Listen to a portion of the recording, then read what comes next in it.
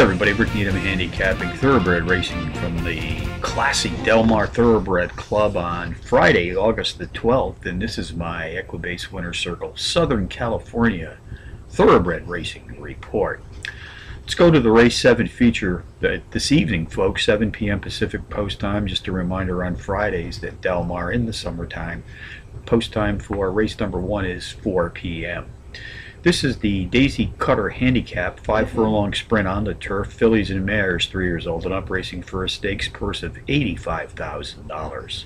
Contenders: number 1 Unzip Me, number 3 Gavine, number 6 Separate Forest, and number 7 Waveline. Number 1 Unzip Me is both the overall speed and pace profile leader in this stakes field tonight, sprinting at or about 5 furlongs on the grass, has hit the board in each of her last 5 starts.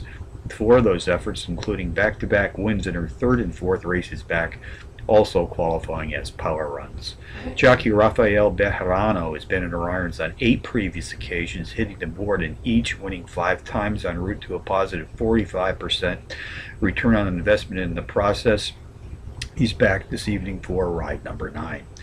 Number 3 Gavine, a French-bred entry, has hit the board in 3 of her last 5 outings, including a power run win in her 2nd race back. Race 7 summary: number 1 Unzip Me tops my contenders list, which also includes number 3 Gavine, number 6 Separate Forest, and number 7 Waveline. 1, 3, 6, 7 in the 7th from Del Mar, the $85,000 Daisycutter Handicap. Bonus long shots: Fairmont Park, race 2, the 6-to-1 shot. Number 6 Bella's Castle qualifies as a Trackmaster Plus power pony. Is the overall speed leader in this claiming field, sprinting at 6 furlongs on the dirt.